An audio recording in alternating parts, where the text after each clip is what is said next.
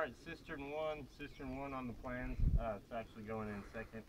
This is another 2,500 gallon tank.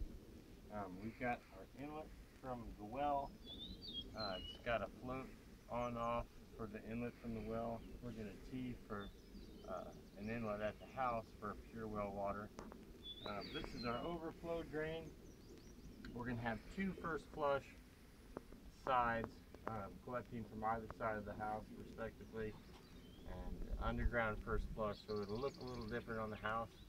We have the filter above ground, changes to 4-inch tube. 4-inch tube has a 12-inch first flush system underground, and they will both spill into this tank. From this tank we'll pump to two hydrants in the yard. We'll have a little pumping station next to the cistern, next to these panels over here, with a manhole to get to those controls. But this is